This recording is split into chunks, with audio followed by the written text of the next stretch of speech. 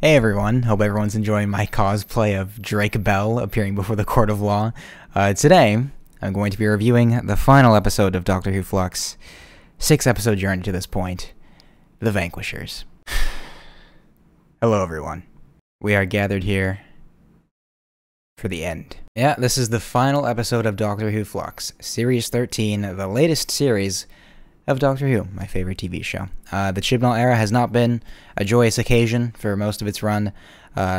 Flux has been hyped up ever since it was announced as, maybe the final good Chibnall series. This is the one he put the most attention into, the most thought and effort and character development and, serialization and all this jazz. This is the one. This is his magnum opus. And throughout Flux, we've had the episodes come out weekly. I've been reviewing them. There have been some ups, there have been some downs. General consensus, a tiny bit better than Series 12 in my opinion, but a lot of mystery and not a lot of substance. But I think especially after Episode 5, Survivors of the Flux, it is clear that this is the episode that is going to make or break the entire series. Online reception for this episode is as mixed as it could possibly be. I cannot get a pulse on what people think of this one, so I figured I'm done waiting. I've been putting this off for way too long out of just a fear that I'm not going to be able to conduct a very good review. I have to be in the right headspace when I watch these. I have to be able to have an open mind and, take note of the good and bad stuff. If I'm in a sour mood, I'm going to have a sour review, and that's no fun. So I sat down today, I watched the episode, I took notes on it, and this is my review. Here we go. I have the most jumbled thoughts on this episode out of anything in Flux, and there have been some real big contenders. I will be, as I always do, going through every single scene, talking about it, what I liked, what I didn't like, and of course, a comprehensive review of Doctor Who Flux overall, since this is the finale after all. And, we're gonna have the complete picture after this episode. Let's do it. So, for the first scene of The Vanquishers, we segue right where we left off in Episode 5, with Survivors of the Flux, this whole cliffhanger at the end, with Tectonium being killed by Swarm, and then he's coming to face off against the Doctor. He's saying, "And now, Doctor, you." And that's exactly where we heard the Bijou sound effect at the end of Survivors of the Flux. With The Vanquishers, we just carry on right from that moment in time. Literally the first scene, we see Swarm saying, "And now, Doctor, you," and then we just keep going. Now you. Ooh. Now you. Oh! This is new. The Doctor's solution from that cliffhanger was just to run away, and Swarm and Azir just kind of watch her do it. So, cliffhangers in Doctor Who Flux continue to be completely nothing. And we're trying to get out of this whole predicament that we're in. Swarm and Azir are at the division headquarters. They're in control of the final Flux event. So we're trying to work out how to get out of this predicament that we're in, get back to the universe, and solve everything. Tectonium's Ood is with the Doctor, and they're kind of working together to get away from Swarm and Azir, who are menacingly walking towards them. The Doctor is asking about the conversion plates, which is this whole thing from the start of Survivors of the Flux, where the conversion plate is just like a badge that you wear, and it makes it so you can exist out of the universe, just, a science fiction thing. But here, Chris Chibnall is establishing that if you remove your conversion plate, you just return to the universe. And she eventually gets to taking that off, and there's some more lore avenues with that is going to be really important to this episode in a second here. But before she does that, Swarm and Azir come around the corner. Can you locate my TARDIS? And they present the fob watch to the Doctor. They tease her. They say, "You want your memories?" This fucking fob watch. Oh, also, let's remember, I called this at the end of Survivors of the Flux. The Doctor cannot get that fob watch and get her memories at the end, because it'll be a complete contradiction of Flux's themes. This whole idea that the memories aren't really what she needs. She thinks she needs them because of some reason, but she does not need them. We establish that in The Timeless Children at the end when the Ruth Doctor confides with her, and we establish it in Revolution of the Daleks when Ryan talks to her in the TARDIS.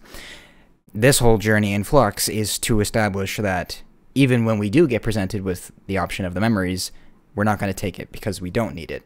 And that's going to be the whole message. So if she does get them, the message is broken. The Doctor stares at it for a while before just taking the conversion plate off, and bloop, she's out of the scene. Following that, we're back with Yaz, Jericho, Liverpool Man, and Dan. Can't forget Dan. And they're in Liverpool Man's tunnels, his magical time tunnels, with all the doorways, and the Sontarans are coming out and shooting at them, and Yaz opens the forbidden door, which Liverpool Man in episode 5 said, "This is the door that kills you. Don't open that door."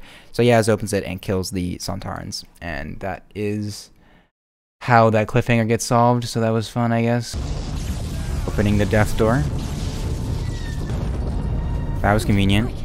And then everyone's in a tizzy because there are Sontarans coming, probably. So they're all trying to run into doors. They run into one of the doors. It's just a lava lake, I guess. And then they go back through it, and they're just looking around the doors. And they eventually find one that's labeled December 5th, 2021, which is obviously the date that this episode was released. So this is the present day.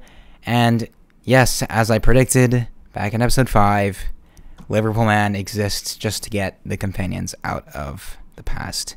It must be a shift in time rather than space. I think you might. What does that mean? Of course, because of course there's a door. Puts them right where they want to be. And I maintain this is not how you write characters. You don't write characters to be functions in the story. This is something that Chibnall has done his whole run. Liverpool Man is the most egregious example in my opinion. He is the first scene of Doctor Who Flux. He's been in one scene in every episode except for episode 4, I believe. It was a cumulative 4 scenes before we got the reveal that he is Joseph Williamson, who is actually a real person, by the way, and I did not know that. I look it up later. But he is behind the Williamson tunnels, which are the magical time tunnels that are going to get the companions back to the present day. He has not been a character, he has been a cog in the plot. And I didn't love that, so just reiterating how dumb that is in case everyone forgot, but they take this magical door to get back to the present day, as I immediately predicted. And we cut away fairly quickly to the Doctor being teleported into the scene with Dogman and Bell on the Lupari ship at the end of episode 5. What? She's just with Dogman and Bell. The only rules that we get for how the conversion plate works is that when you remove it, you return to the universe, which I guess means it just plops you right where you need to be for the plot to continue. Again, total coincidence. Out of all of the places in the entire universe, it sets her right the fuck here, in between Dogman and Bell, where she can just go from here and solve the conflict of the episode. The Doctor talks to Dogman and Bell, asks questions that we get no answers to, until we cut away to Dan, Yaz, Jericho, and Liverpool Man in the 2021 Williamson hub world, where Kate Stewart just appears and holds them at gunpoint. Ooh, Kate, what the hell? Madam, who are you? And what are you doing? Oh, this is 2021 now. Yeah.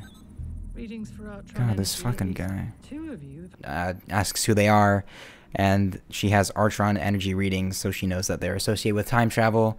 The companions are asking how she knows the Doctor, and then she just casually reveals that the TARDIS is here. That TARDIS, maybe. The TARDIS is here? Why? Wait, where did we see it last? And if we remember, the last time we saw the TARDIS, it was in 1967 in a village somewhere. So it has been brought to the Williamson tunnels, of all places, in 2021. So that's like, what, contrivance number 6, 5 minutes into the episode? Great. And then 5 seconds later, we get contrivance number 7, where the Doctor magically appears into the scene and has a nice reunion with all her companions. Kate Stewart. Here? Where's here? And also... Dude, oh my god. Chris, what are you even trying to do? The Doctor magically enters the scene. Again, out of all of the places in the entire goddamn universe, she landed right here in the middle of this encounter, right when they happen to be talking about her. And it's from here that we realize the Doctor is split across time. There are 3 different versions of the Doctor coexisting because she removed the conversion plate, is why this is all happening. Came out of nowhere with Flux, this whole conversion plate idea, literally just barely established in the last episode, and then established in this episode to be a way to have 3 doctors in the plot so that we can resolve every single thing in Flux nice and quickly. It's not gonna get explained, dude, because how could it? We see that the Doctor is both with Dogman and Belle, Kate, Dan, Yaz, and Liverpool Man, and also Sorum, Azir, and Texhayun's Ood. So there are 3 different versions of the Doctor that we are following in this story. It is so insanely confusing, especially when they begin to start sharing scenes and we start having flashbacks of scenes with other Doctors, so it appears that there are like 4 or 5 Doctors that we're following. It is the worst addition to this episode in a landslide. Do not love it. And then after that we get the title card. Bum bum bum. I'm afraid. After that we see a Sontaran radio message. This is the second Sontaran invasion of Earth that we're getting in Flux, super derivative. This is happening almost exactly as it did in episode 2. They want to create an allegiance with the Daleks and the Cybermen, for whatever reason they're in this episode later on. But he's saying, we will protect you from the Flux if you come to us. We're invading Earth. Most scenes in this episode are very, very short. Most don't linger for longer than 2 minutes, which is a really bad sign. It's an hour of like 2-minute cuts between so much fucking stuff. But after that very brief scene of the Sontaran PSA, we see the Doctor with Belle and Dogman, where she's taking command of the Lupari ship that they're in from episode 5, and kamikazing right into the Sontaran battle fleet on Earth. It was a very weird scene. There's so much going on. It appears to be on a trajectory to crash into us. Why? Okay, so okay. Dr. Kamikaze for some reason. Okay. So that was just a completely misguided scene. We have the Doctor basically just committing suicide to kamikaze into the Sontaran fleet, with Chris obviously establishing that it is a force field, you can't just ram into it, which is a weird thing that he's establishing. But it's also a contradiction of the Doctor as a person. You know, she has no desire for self-sacrifice, but she's not going to take others down with her, aside from like Wilf in the End of Time. But even then he pulled out and then just went on his own. So yeah, here the Doctor is just intending to kill herself and Dogman and Belle, which is really dumb.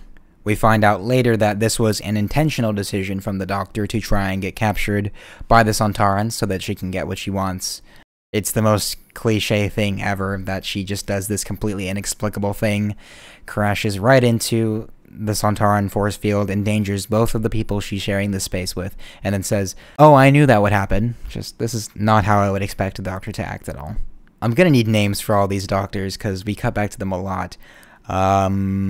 Okay, so the one that's with Azir, Swarm, and the Ood, I'm gonna call Division Doctor. The one that is with Kate, Dan, Yaz, and Liverpool Man, I'm gonna call the Tunnels Doctor, and then the third one I'm gonna call the Dogman Doctor.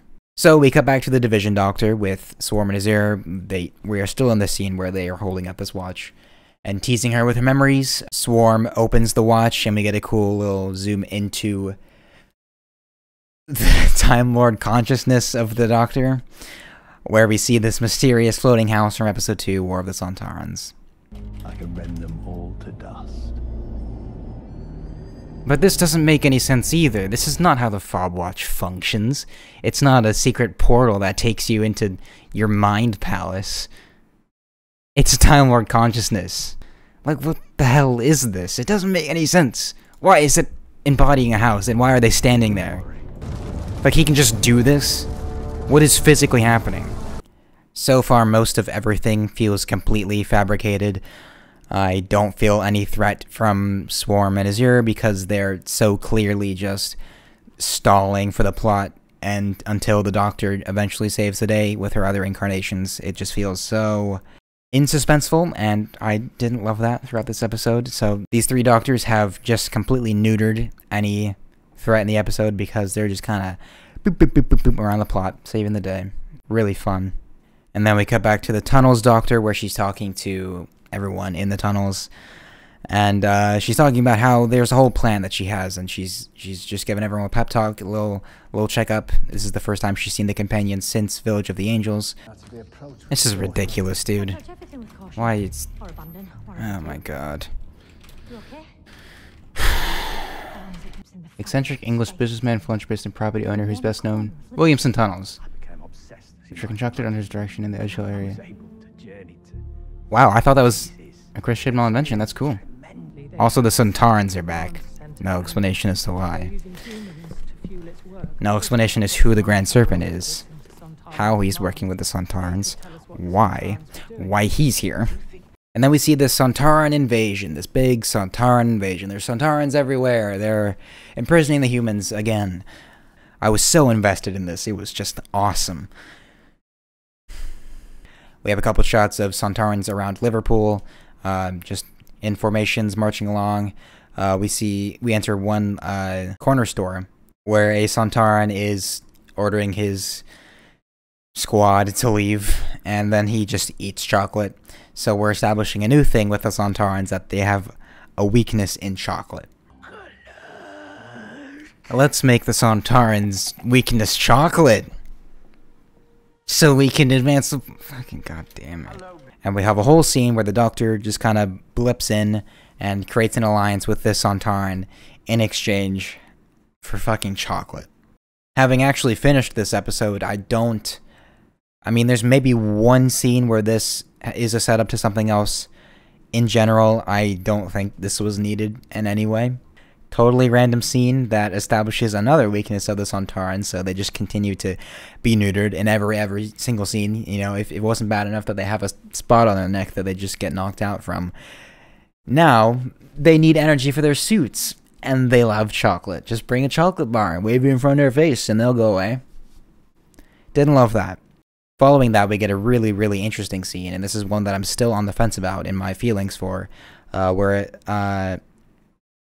the Doctor and Dogman are imprisoned in the Sontarans. They're about to be interrogated by the Sontarans. And the Doctor is confronting Dogman about seeing him in Once Upon a Time in the past. And we get a confirmation that Dogman was the Doctor's old companion. The fugitive Doctor's companion is Dogman. Were you my companion? What? I can't tell if this is good or bad. I'm still on the fence right now. I can't tell if it's good or bad. I think it's equal parts dumb and equal parts kind of moving. I think the performance is good and the score is good. I just don't know if the idea is good, but I think I give it a pass. I say Dogman is cool enough. Sure, why not? And then we're back with the Division Doctor. Again, so many fucking cuts in this episode. But yeah, we're with the Division Doctor, where she is getting bullied by Swarm and Azure. They're torturing her with her memories and their mind powers, just to delay the inevitable escape that she's going to have. And Azure gets down and talks with the Doctor, and they have an exchange about, like, good and evil, and I guess I'll let it play. It's a very weird scene. You don't get to die yet, because we're going to give you just enough time to save the day in the end. What? You want to keep things alive. You want creatures to breathe and live. Naturally. You want species and races to build. Where are you going with this? Into your mind and your hearts. And I don't know why you want it so much. Really long-winded way to say, your evil is my good. I'm Sutek the Destroyer. Where I tread, I leave nothing but dust and darkness, if you know that episode. You're a real one. Actually, it's a pretty popular episode, so never mind. I find that good. And then we're back again with the Dogman Doctor in their cell with Dogman. And the Grand Serpent walks in, along with the Sontaran General that I don't remember the name of. And he is talking to, I think, the Doctor, but it's mainly the exchange between the Sontaran and Dogman, where we establish that the entire Lupari race has been wiped out off screen. Now, Every Lupar on those ships, airlocked out into space. that doesn't make any fucking sense. There were billions of them. It's the cost of resistance to. And they were in spaceships. Not one flew. God, that's so dumb. They all magically died off screen. Very thematically peculiar moment. I have so many moments like this in this episode where I'm like, this is kind of moving, but it's also kind of really dumb. So I have very mixed feelings with this episode, I feel. But it's a moment that we got. Suspend your disbelief, I guess. I don't know. But now Dogman is all depressed, and the doctor is removed from the cage and carried away to be interrogated by the Grand Serpent. We see that Belle has ducked out of all of this, and she's just hiding around on the Sontaran ship. And then we cut away to this mind void place where Vinder and Diane are from episode 5. So this is our first time seeing Vinder again. We're getting a tiny scene where they're plotting their escape from this place. This was inevitable. I saw it coming a million miles away, given how they handled this from Survivors of the Flux. It is such an endlessly predictable moment, and I felt no stakes in it. But Vinder was cool. I didn't love Diane, but whatever. She has one line where she just tells Vinder that people underestimate me because they left me, and Swarm and Azir left me in here because they think I'm insignificant. But I'm going to tell the audience that I am significant to brainwash him into thinking that I was important to this episode. If everyone else is gone. To them, I'm insignificant. But I'm not insignificant. Obviously. Just tell me you're not insignificant. Awful line. And we continue to get Mary Sue moments with Diane, where she's established as some sort of underdog superhero, and she's more clever than people think. It feels artificial and constructed for them to get out of this scenario, or to insert any relevance at all to Diane's character in the story. So they use this whole, I forget the name of it even, and insert it right now. Combination of Bioform. Yeah, they use that to get out. They damage it. It's like a weakness in the simulation. So Vinder shoots it, and then they go up to the next level, which is this sand dune place, where the Doctor met Swarm for the first time in Flux, back in that whole flashback from episode 1. So this is the same dune place as before. We see this weird guard guy. I think this is like a monk of Atropos or something. I don't know who. These people, especially the guards, don't make any sense. I've never understood them. I think I was supposed to take notes during the whole Fugitive Doctor scenes back in Once Upon a Time when we saw them for the first time. I don't remember a single thing about them. Oh, and I also forgot, there is a scene with, is her name Claire? I can't remember. Claire and Jericho from episode 4. She is in this episode, by the way. I forgot to, man, I did not take a lot of good notes. But she is in this episode. She's back from a while. They go and fetch her. The Tunnels Doctor goes and does that in the TARDIS, because she has it magically. And they're infiltrating the Sontaran. They've been captured, obviously, and the Sontarans want to extract the final Flux event from their minds. They're basically undergoing intense interrogation or mind torture to extract the final Flux event as information, which really confused me because Claire and Jericho don't know the date of the final Flux event because it hasn't happened yet. So they're just accessing this information about the final Flux event. Where is Kate Stewart? By torturing their brains, even though they have no information on it. They're essentially trying to extract information that they just don't have. But yeah, back with where we were before. So we're with the Dogman Doctor, and she's getting interrogated by the Grand Serpent. We get some answers as to who he is, kind of. And I was a beloved ruler. Whoa, ego, Klaxon. So what's the plan here? Let the Sontarans do the dirty work, then betray them? But why is he here? Just for fun? He's just a really bad guy that is here for literally no reason. He is in no way associated with Flux. He is in no way associated with Division. He is only connected to Vinder. And he's just a bad guy that's here. So I was expecting a lot more out of this guy. We didn't get that. He's just kind of here being an evil mastermind guy. The Grand Serpent is about to kill the Doctor with his evil CGI snake. And then we get this. Please stop torturing me. Like immediately. Ooh, magic. 2 doctors. Why is this happening? How does this He's gonna be stuck in there for a while. service the story other than I've got such a crush on getting the Doctor magically out of trouble here? So for the rest of the episode, we have to endure these torturous scenes where the Doctor is just talking to herself. For most of the Doctor scenes throughout this episode, we're following 2 Doctors who are sharing dialogue at the same place. They are exactly the same character. They are saying exactly the same things. There is exactly 0 reason we needed to do this, unlike something like the Metacrisis Doctor, who is distinguishably different from the 10th Doctor. But we have 2 Doctors. If you're having multiple Doctors in the same space in the same episode, it is inevitable to have them meet each other. So that's what we're getting here. And that's what we get in the immediate scene after this, where Belle is trying to contact Vinder through her little computer guy, which is also her baby somehow. But she's trying to contact Vinder through the Sontaran computers before the two doctors run into the scene, and they all kind of just take off, being chased by the Sontarans and being shot at. They all evacuate into the TARDIS and fly away. Not before Dan rescues Dogman from his prison. And, you know, Dogman's depressed now because his entire race is dead. But they have a nice little exchange where, you know, they tease each other. It was nice. In the doggos, are ya? Uh-oh. Now it's just a sad dog. We get a mountain of dialogue between these two doctors on the TARDIS that I don't remember most of. I think it's here that Vinder calls the TARDIS and asks to be rescued. I think it's here. It might be in a future scene. That's the only thing I remember about this dialogue. And Kate calling for some reason. Just a completely pointless scene with a lot of dialogue. I can't follow two doctors, bro. Good idea. They're just saying the same stuff anyway. There's no reason for it.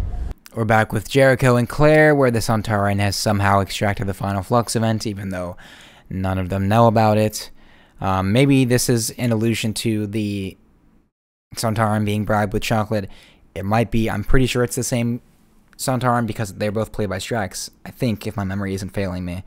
So maybe that's what this is, but really weird scene. That felt just like fluff. Along with the Grand Serpent confronting the General and saying that the Doctor has escaped with her clone and that he wants to find Kate. So in the next scene, we see him interrogating a random civilian with his CGI backsnake, asking where Kate is, and this random guy knows that she is in the Williamson tunnels because it's literally like an extra that has 2 lines. He is a new character. He just gets killed by the Grand Serpent, but not before saying, of course, that Kate is in the Williamson tunnels, so whatever. Williamson's tunnel. How does he know that? We cut away back to the tunnels with the Tunnels Doctor, and this is where things get confusing, and where it appears that there are more than 3 doctors, because I believe this is a flashback to when she was talking with all of the characters at the beginning, which is very confusing because there's no audio or visual effects to distinguish between this is a flashback to a previous scene in time, or it's happening, you know, all at the same time, because the Tunnels Doctor went and saved Dogman Doctor from being interrogated, yet she is also in the tunnels in this scene to talk to Liverpool Man here. But she's also in the TARDIS with the Dogman Doctor, where they're having their funny 2 doctors dialogue. So it appears that there are 4 doctors, when really it's only 3, and this is happening in the past. But yeah, it's here that we say goodbye to Liverpool Man. The Doctor sends him back to his time. She says that he is too important to the course of time, and that this is their battle, and that they need to win it. And he just kind of agrees, and then he steps through his door, and he never comes back again. This is the end of Liverpool Man. Goodbye, Liverpool Man. I really wanted more from you. I genuinely can't follow these 3 doctors. After this, what I'm believing to be a flashback, we go back to the normal progression of time with the Tunnels Doctor and the Dogman Doctor in the TARDIS, coming to save Vinder and Diane from the Void Place. There's 2 here. There's one at Division, and then there's the one in the tunnels. Unless they're just all... oh my god, whatever. They're honing in on her signal because apparently this Void Place is just a physical place that the TARDIS can land in. I didn't know that, but apparently it is. But that's exactly what happens. The TARDIS lands, and Vinder and Diane enter the TARDIS, where Belle and Vinder finally meet. Hi. Missed you. Missed you more. And then we cut away, quick as lightning, back to the Division Doctor, where Swarm teleports her to the Temple of Atropos. And we don't see Division Doctor until the very end of the story in the resolution. So this is the last time we see the Division Doctor. For the rest, it's just Tunnels Doctor and Dogman Doctor.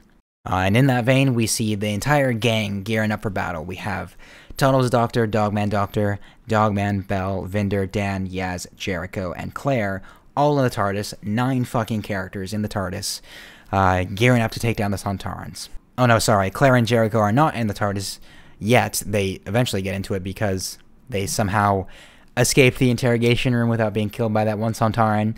Again, I'm assuming it is the bribery with the chocolate that set this up, but they get out of their torture chairs and then use these teleport rings to teleport to the TARDIS. So now we have all 9 characters in the TARDIS, and we're gearing up to take down the Sontarans. It is in this 5-minute scene that all of the entirety of the threats of Flux are destroyed, and I'm going to walk through it now very slowly. So Tunnels Doctor, Dogman, Vinder, and Bell all enter a Sontaran ship, knock out the 2 guards, and then take control of the Sontaran computer to, or the Lupari computer, because this is the Lupari ship, to disperse the Lupari formation. Hang on. See, this makes no sense. Okay, so in spatial awareness, so what this is the Sontarans, the Cybermen, and the Daleks, and this is the Sontarans' big trick against them to get them killed by the Flux. But the thing with this is, it's the Sontarans, the Cybermen, and the Dalek ships on this side, and then we have these Lupari wall here, and then I'm assuming the Earth is behind them over here, so they're all on the side of the wall. And then the Lupari formation, I believe, disperses, and this is maybe by the Sontarans. This is their big trick to kill the Cybermen and Daleks. So the formation disperses, and the Daleks and Cybermen die. Apparently, it's either by, like, some sort of sabotage by the Doctor and company that gets the Sontarans killed, but the entire Sontaran ships are there, and the Lupari spaceship wall is gone, so the Flux is coming, the Sontarans are there. I'm assuming they opted to either teleport away, or the formation would just reform, and it's through some sort of sabotage that it does not reform, so the Sontarans all get disintegrated by the Flux, and it's in a big dramatic moment where Dogman avenges his people. So the Doctor's gonna sabotage the system, and then they're all gonna die to the Flux. This came out of nowhere. This is not very good. They backstab the Sontarans, and they all get destroyed by the Flux. But of course, the Earth is over here, and the Earth is about to get destroyed by the Flux. So one of the guards, or these weird statues across all of Flux, they're linked to the Temple of Atropos, just pops into the scene and absorbs the Flux. All of the Flux, the entire cataclysmic event of the Flux, is absorbed by this statue person. Makes no sense. I think the Sontaran backstab moment is fine enough, but, you know, just to get the Flux to stop from killing the Earth, we have this guy just kind of, boop, he's in the scene, and he absorbs the entire mass of the Flux. Aside from the fact that we are once again neutering the threat of the Sontarans, this is yet another thing on top of that. Such easy defeats, you know, hit him on the back of the neck, which is, you know, a weakness as old as time. And then we also have, they need energy for their suits, they love chocolate, and you can just sabotage their computers like it's nothing. Just hit their 2 guards, and then the day is saved. So, I don't know. And then we get this. Just out in the corridor.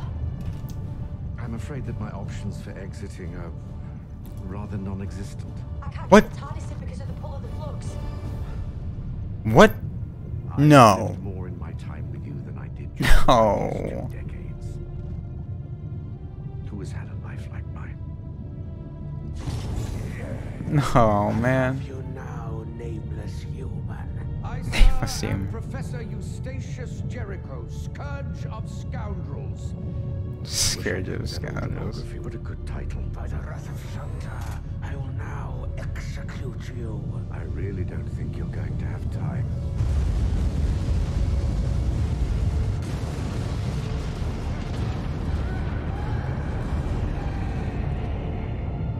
What an awfully big adventure.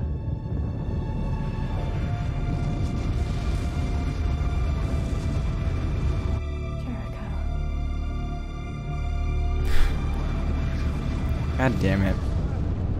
Some of the Flux are gonna make it through. Should know you're a fucking villain. Jericho is killed in the end of Flux. I was not ready for it. It hit me very, very hard. Well, not really that hard, I guess, but I don't know. I was really fond of Jericho. I think he was I don't know if he was really a good character, but I think he was a really fun character, and he was a far cry from a boring character. He was a great contribution to Flux. He made the episodes a lot more enjoyable toward the back half. He was one of the only pieces of some of these that I really liked, specifically, you know, the last episode, Survivors of the Flux. To see him go was a real tragedy. I will never forgive Chibnall for this. That is a joke. But I love Jericho, and I was sad to see him go. I salute him, or I do my British salute, whatever.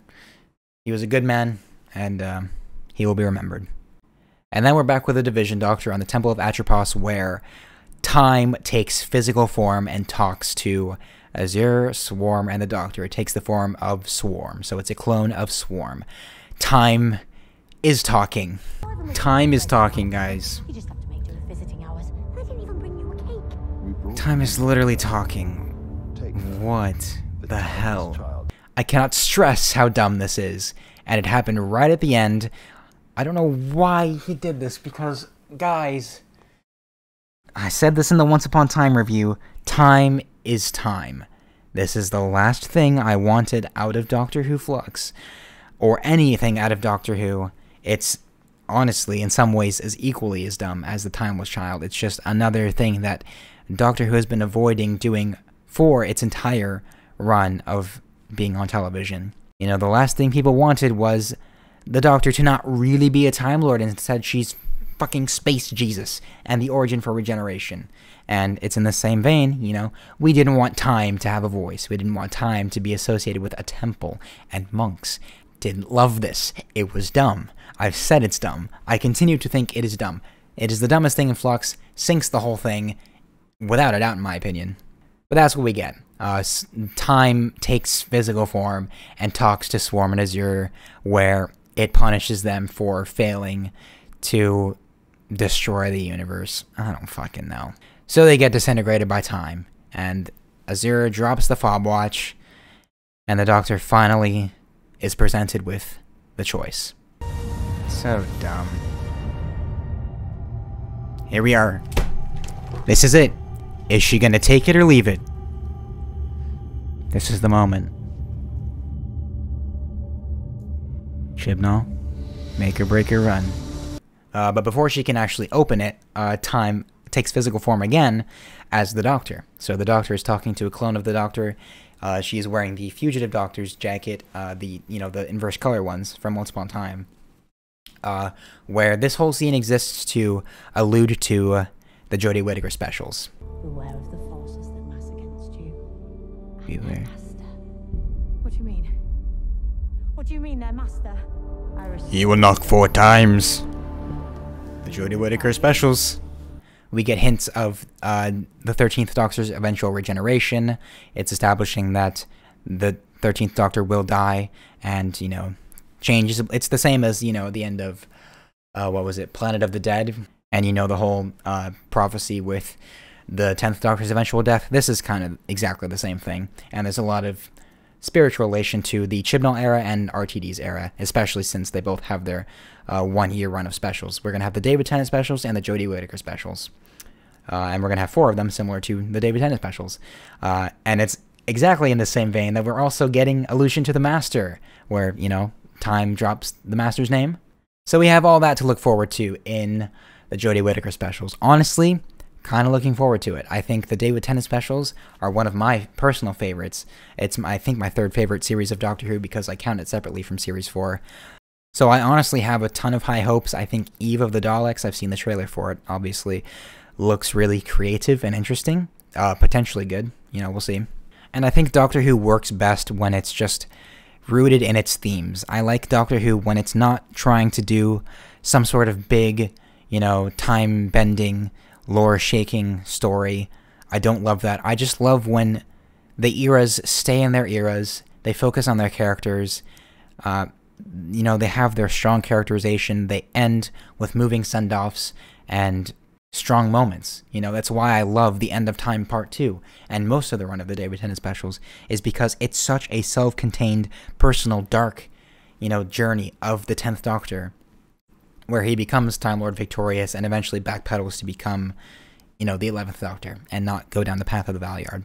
So maybe this will be as good as that. I have, honestly, a pretty good feeling that it'll probably be the best Chibnall episodes, just because when the series are winding down to a regeneration, this is when the writers have peace with their work, and this is their final contribution, so they really put a lot of time into those scripts. So I'm pretty sure they're naturally the better ones as the series goes on. We'll see. I have a fair bit of confidence, but that's what we get. The scene ends with Time restoring the Doctor into her one self, so she gets all compressed into one. Division Doctor, Tunnels Doctor, and Dogman Doctor, all back into the 13th Doctor, as we understand her. So we got that all resolved. All this plot's been resolved, except for the Grand Serpent. And it's here that Vinder and Kate just kind of cast him into a door, and he's exiled for forever. They just kind of lock him on this rock in the middle of space, where he is forced to be forever. And yeah, this is the end of Doctor Who Flux. This is our resolution. We're getting all our final bits with the characters. Dogman, Vinder, and Bell are in our own little crew, and they're sailing off to go on adventures. We have a nice scene with them. Work, get into trouble, get out of trouble. What, and the dog? I wish I never saved your life. You're not staying, any of you. After that, we get Kate and Claire, where they're making peace, they're saying goodbye. Kate says that she likes the 13th Doctor, and she hopes that she'll see her again. Maybe allusion to the Jodie Whittaker specials. It's likely, but we'll see. And then we get a really weird scene where we're back with Dan at the Museum of Liverpool, which I didn't really understand in episode 1, that he was talking about the Williamson tunnels, which is, you know, I guess set up to Liverpool Man, if you want to count it as that. But here we get Diane rejecting Dan in terms of getting a drink. So this is her, you know, not wanting to go on a date with him. Really weird scene. I was expecting a really touching Dan moment, because one of my favorite scenes in Flux is from Once Upon a Time, where Dan is talking to Diane about how, you know, he used to have a family and then his woman left him and he's all sad. And I thought that was a really moving scene and was written very surprisingly well for Chris Chibnall. So I was hoping to get something like that. I was really longing for that. Didn't get that. It was just a scene where a piano plays, and then Dan just hops right back into the TARDIS for more adventures. So it was a scene where Dan leaves the TARDIS, and then at the end of it, he's right back in it. Do you mind if we don't? No. I wasn't late. It wasn't my fault. Maybe not tomorrow. I'd better. Yeah. Weird. What a weird moment. And then the final scene of Doctor Who Flux. This is the last one. The Doctor is talking to Dan and Yaz. They are going to continue to have adventures throughout the Jodie Whittaker specials. We know that already because we've seen them in the trailer for Eve of the Daleks. But we have an exchange between Yaz and the Doctor where we have a heart-to-heart about how the Doctor is sorry that she left them on their own and they had to make do on their own for 2 years. The Doctor makes peace with this whole idea that she's been following throughout Flux, this whole thing that she needs the memories, she needs them, and she realizes that she's been neglecting her friends, which was a nice scene. I think the themes of the scene are nice. The dialogue wasn't my favorite thing. I think it just could have been written better. The acting was very good, though, and Yaz leaves the scene, goes and escorts Dan to his room out in the TARDIS, and we get the first tier of the Chibnall era, the first Doctor tier of the entire run. Ooh, our first Doctor tier out of the entirety of Chibnall's run. That was the first one. At the end of his last season. Oh, and then right at the end, we get the final. This is the whole thing that has defined the entirety of the Chibnall run. I've talked about this before in the actual reaction, in Survivors of the Flux, and right here. This is the entire thing. This is the most important thing in Doctor Who Flux. We've been establishing that in The Timeless Children and Revolution of the Daleks, the theme is that the memories is not what we really want. We shouldn't care about the memories. We shouldn't care about the past lives. It's a thing that we want, but it's not a thing that we need. And her journey, the Doctor's journey throughout Flux, is for her to realize that she does not need the memories. This is a false desire for her, and it is a toxic desire for her. So she has to realize in the end that even if she gets the fob watch, she does not want the memories. And throughout this entire episode, I was looking for the moment where she either picks up that fob watch and discards it, or opens it and learns all her secrets. And it is here where the Doctor says this. Do me a favor. Keep this safe. Somewhere deep within this TARDIS. Somewhere I can never find it.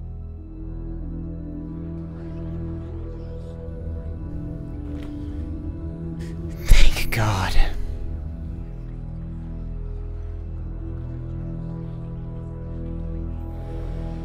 This moment required more, but at least it's the right direction. It should have been a whole, I don't want this.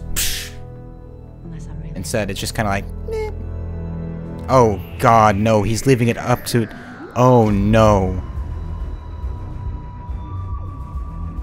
So it's left up to interpretation. In the Jodie Whittaker specials, we're either going to see the Doctor learning about her past, or she's just gonna forget about it, which is what I think should happen, honestly. There's probably a small sector of the fan base that do want to see those memories.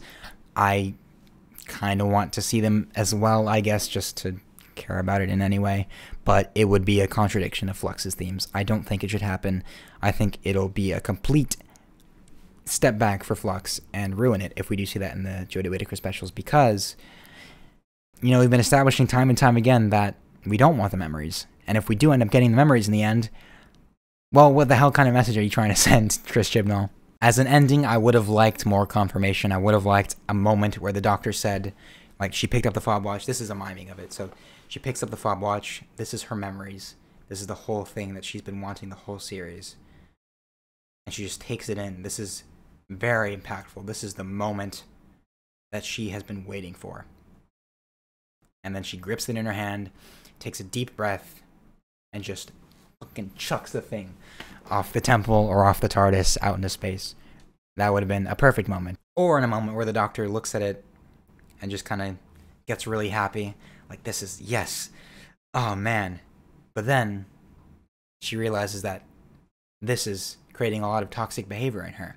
And that she ignored her friends. She ignored the people closest to her. And that this desire wasn't really a desire that she really wanted. And, you know, she starts to cry. She starts to break down. This is a really complicated feeling for her. You know, this is a mix of happiness, but this is also a mix of I'm feeding into the feelings that I shouldn't be feeding into. And then in a big emotional scene, she, in a fit of rage, throws it, which is, I guess, the perfect version. That is my perfect version of the Doctor discarding the memories. If you thought we should have seen that, let me know. But here, as a big, ooh, it's a mystery you're going to find out later, it's not half bad, I guess. But yeah, that's the end of The Vanquishers, episode 6 of Doctor Who Flux. I've been talking for an hour and 30 minutes. I've been in the suit this entire time. I need to take off this tie. It is killing me. So in the end, I think Chris did more or less the right approach with the fob watch and the Doctor's memories and the division. I think the execution to that point, the actual episodes, they weren't really fun episodes. They weren't engaging. The characters weren't always consistent. The Doctor herself wasn't always consistent. Things were resolved by contrivance and contradiction time and time again in this series. We had some awful lines, some horrible moments, but I think a pretty clear vision. After seeing some interviews of Chris talking about Doctor Who Flux, it's clear to me that this is a series that he was very, very passionate about. He had a lot of himself into this. This is the one that he put the most thought into. He had the most excitement for this. I think his better judgment, you know, the more you know, negative sides of his writing did start to seep again, as they always do, into the series. But I think his vision, honestly, remains pure throughout the whole thing. Whether it's a fun watching experience is to be decided for you. Some people love it. Some people, like, I've seen people give Village of the Angels literally perfect scores. Like, that is heaven-sent levels of good there. So I don't agree with that at all. Village of the Angels is the best out of this lot, but I think it's probably like 65% out of 100. For me, I think episodes were still more bad than good. It doesn't help that there were only 6 episodes and that we had these threads from the past that made it hard for, you know, the OG Doctor Who fans to get in on this because they're faced with The Division, Tecteun, Timeless Child, all this stuff that nobody likes. But I think Chibnall takes good directions with an awful idea. And I think that's the bottom line for Flux. It's a good direction to take an awful idea. And I think, honestly, that is the cornerstone of this entire series. That is the headlining phrase that I'm going to approach when I look back on this whole series. It was a good step forward to an awful idea. It was rooted in an awful idea. It had awful elements. It had some awful stories. But it was, in the end, a good step forward for The Timeless Child. Episode 1 was misguided, had a ton of setup, had some funny moments, had some nice characters, good setup for Dogman and Dan, some good setup of the rest of the series overall. I think at the time, everyone was upset because they wanted to see a big, focused episode, and we didn't really get that in episode 1. I think it was still misguided and had some bad moments, but good enough setup for Flux. Episode 2, I maintain, had some bad ideas. I've bellyached about War of the Sontarans far too long. My voice hurts, so I'm not gonna go down that path. Once Upon a Time, gimmicky, alienated the audience in some ways with how much it lingers on the past and is an obligatory way to set up exposition for its characters, but ultimately ended with a good, very good twist in that Belle and Vinder were, lovers and had some good dialogue, especially at the end, that one good scene at the end where Vinder looks at his destroyed planet and just doesn't say anything is the one, and the scene with Dan where he talks about his ex. Those are the only things that elevate Once Upon a Time for me. And it makes it the best series because it has 2 really good scenes and an episode that's just gimmicky. Village of the Angels, the best of Flux, had a fun character in Jericho, had a cool, gritty aesthetic, had some, again, cool character in Jericho. Really loved Jericho and Village of the Angels. It was a good direction for the Angels. I think the Peggy stuff weighted down a lot. I think the stuff in the past with Dan and Yaz weighted down a lot, but the stuff in modern day with Claire, except for the Division Angel stuff, with Claire, Doctor, and Jericho, I think was pretty cool. Survivors of the Flux, probably exempt from War of the Sontarans, the worst of Doctor Who Flux. I'm going to rank them at the end in a second here. It was set up, it had a terrible, terrible idea. So much of the stuff that was established from Village of the Angels that came back in this one was not explained at all. This whole idea that the companions have been traveling on their own for 2 years and they own a boat. And of course, the unforgivable sin of making Liverpool Man, the MacGuffin that gets them back to the present day in the Vanquishers. I didn't love all that stuff. Makes Survivors of the Flux a very unfun episode for me to revisit. But in a large sense, it was mostly set up to the Vanquishers. I might be high on this episode right now. I can't really tell. I really am grateful that Chibnall did not give the Doctor her memories at the end. I'm grateful that he didn't do some of the more silly things, although he did make the Doctor into 3 different people, just to resolve all of the crazy shit he has established throughout his series. So I think maybe more closer to a mixed bag than I would like to admit. So if I was to rank them, I would do War of the Sontarans, Survivors of the Flux, The Halloween Apocalypse, Once Upon a Time, The Vanquishers, Once Upon a Time, and Village of the Angels. From worst to best, of course. And this is it. This is my final video on Doctor Who Flux. This is the end. I hope you've enjoyed my reviews.